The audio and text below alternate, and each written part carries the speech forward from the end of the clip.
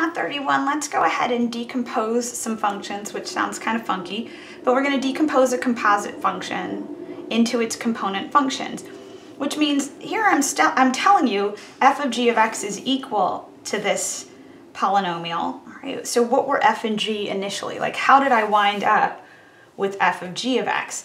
And things to take note of, I hope you're seeing, if we look at f of g of x, you see the x squared minus 5 here and the x squared minus 5 here.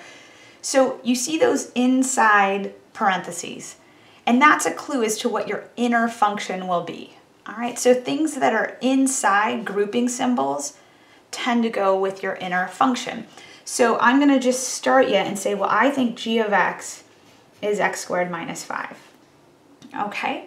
Because again, keep in mind, this symbol is f of g of x. So I'm going to be doing something to g of x. I'm going to do something to x squared minus 5. And what did I do to it? Well, I cubed it, I subtracted 4 of it, and then I added 3. Oops, hold tight, I'm going to sneeze.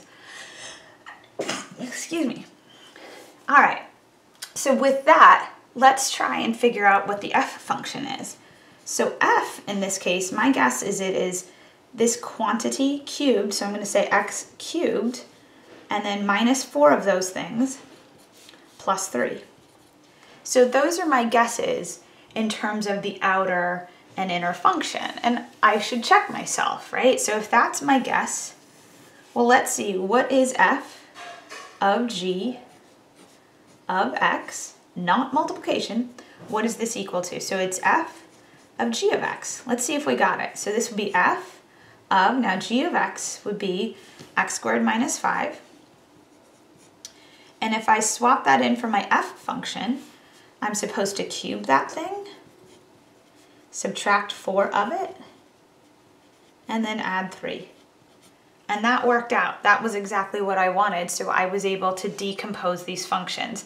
Now, depending on how many decompositions you want to have, there could be multiple answers for this, all right? Because you could actually do something like f of g of h of x, where you could have h be x squared and do all sorts of fun things with that. But this only asked us for 2 functions, so those are the 2 I'm going to go with. All right, we're going to practice one more example, and then we will finish out this section. I'll see you in a bit. Bye.